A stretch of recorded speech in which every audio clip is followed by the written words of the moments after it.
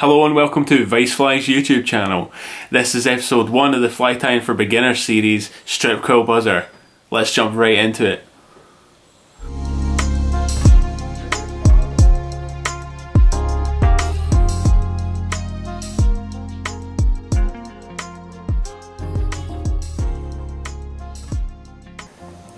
Hello and welcome to Viceflies. Now, today we're going to be tying a stripped quill black and red holographic buzzer.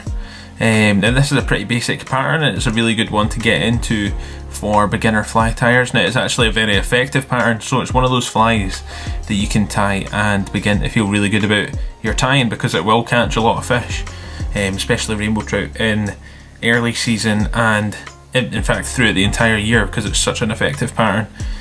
All you need to tie this is black uni thread, just like that, a size 12 B175 hook or anything of the similar. You can tie this in larger sizes, size 10, even down to size 14, and even on a grub hook. Whatever you've got to hand is really plenty good enough for this sort of fly. My favourite is the size 12. You'll need a thin pearl mylar for the top of the wing buds, and you'll need a medium red holographic for this pattern as well, just like that. So starting off, we're just going to start a couple of mil behind the eye of the hook and just work our way down with the black thread. You can tie this in other styles. You can tie this in olive, even reds, yellows, whatever you really want to try. To be honest, one of the most common patterns is black. Black and olive are the two most common types of buzzer. Now I like to just work around slightly onto the back of the hook with when I'm working on a straight hook. And on a grub hook this basically normally happens, but I like to give it just a slight kink around the bend.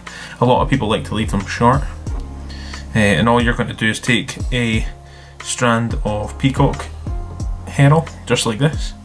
Now this is for a natural stripped quill, so what that means is just simply taking off the fibres on a peacock herring like this. And to do that, all you need is a rubber like this, and you can see already the peacock herring on the end of that rubber there, and this is your finished outcome. And now I've cut this to size because I like to use the thick end, which is the lower half of the peacock herring here, and that's your result. So all we're going to do is tie in the thin end, whatever end you want to use, just like so. Just fold it in gently and tie that in, and then work your thread all the way back up to the head of the fly. Try to leave an even body of thread because we are going to varnish this, so it doesn't matter too much if you find that you can't really be uneven, as this is a beginner pattern. But try and be as even as possible, working back up just in front of where you were. Now our head's going to be substantially longer than this, but don't worry too much about that. We want to create an overlap effect at the end. So then just take your quill and gently work towards yourself, leaving about a millimetre to 2 millimetre gap in between. You can leave a smaller gap if you like. I like to leave just about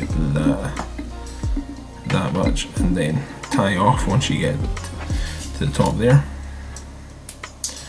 And now we are going to just simply ping that off. It's very, very brittle, so be careful when you're tying that up. If you do break, don't worry about it. Make sure that you've got plenty to hand.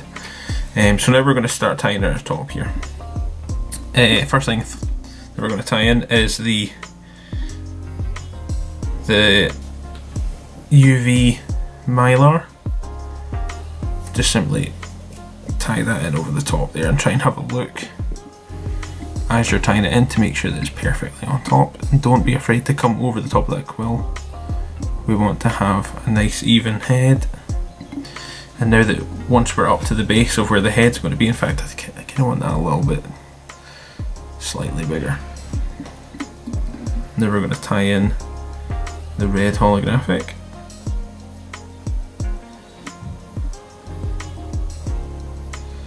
Just fold it in. You can do this in one strand, so if you take one strand on the thread and fold it up, you can do that, but for the purpose of this video, because this is a beginner video, I think that it's a lot easier just to just to tie in 2 separate strands. Now if they're getting in your way, don't be afraid to use your vise and just pull them back. Now fold in this side, try to make it as even on both sides as possible, and then pull them all back and work your way back up towards the head of the fly.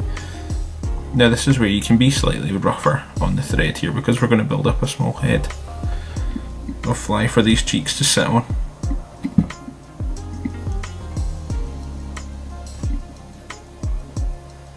And I like to have a tapered head towards the front, as that is what a midge pupa would look like for the fish to be looking at normally.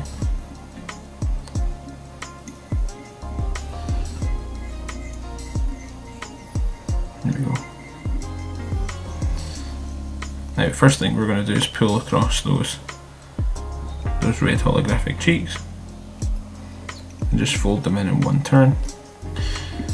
One thing that a lot of beginner tyers make as a problem is too many turns at the head of a fly, so they get quite a bulky head, and often you don't notice how many turns that you are actually putting in to the front, so you want to try and make sure that you're putting in as few turns as possible.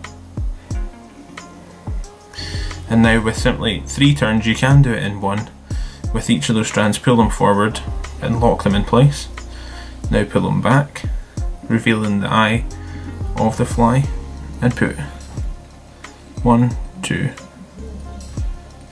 3 turns in front of them. Just try to pull them back a wee bit more. Now we're going to simply cut away the excess, get as close as you possibly can.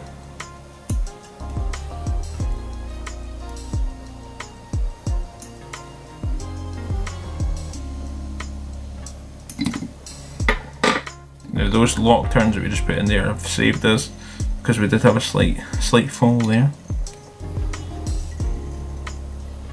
Now rather than putting in extra turns, we're simply going to use our whip finish to try and tie off the top of those and folding up.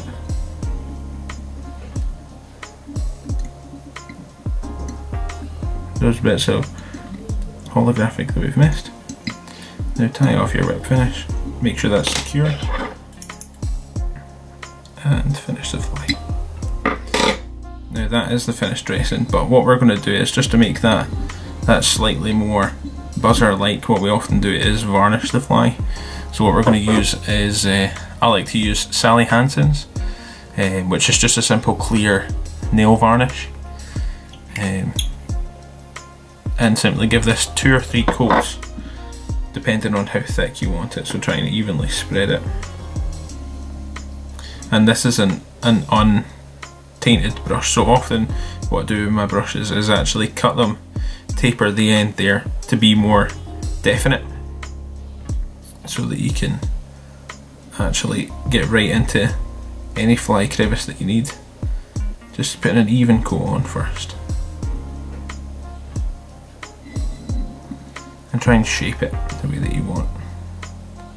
I like to just simply try and keep the same. It's not bug bond, so you won't get too much of a shape, but just keep an even shape and it will sort itself out there. Again, you want to try and taper out that body, you don't want to have too much of a bulk at the back of the fly.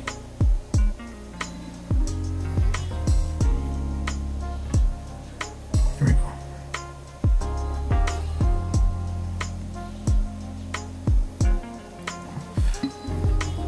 And that is the finished product there. Now you should be able to see the UV on top.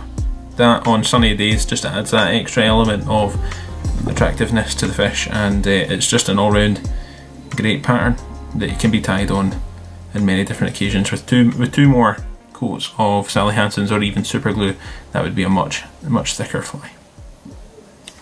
Thank you very much for watching. Hope you enjoyed this video. If you did, please give us a like and make sure to subscribe if you want to see more content. We'd love to hear from you, so please leave us a comment telling us what you think and what patterns you'd like to see. See you in the next video.